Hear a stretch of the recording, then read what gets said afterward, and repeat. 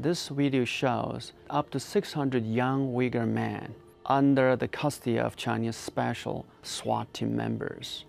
They are handcuffed, blindfolded, their heads shaved. On the back of the Uyghur detainees, on the vest, you can read Kashgar Municipal Detention Center.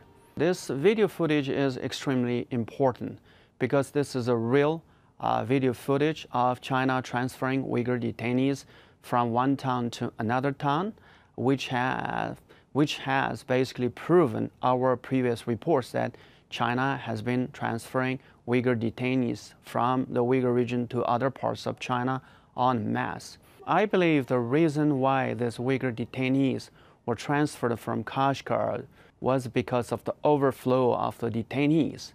Because since Chen Quanguo became the party secretary of the Uyghur region in August 2016, there was a large scale of detentions of the Uyghurs.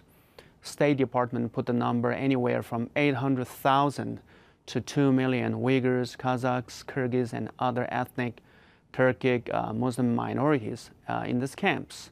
So suddenly the detentions became so large, the Chinese government probably couldn't house all these individuals in Kashgar alone, so they are transferring these detainees into other parts of China. It's also extremely important that the video footage was released right before the beginning of the UN General Assembly, where China was heavily criticized for the large-scale detention of the Uyghurs and other indigenous populations. So that's why it's very critical.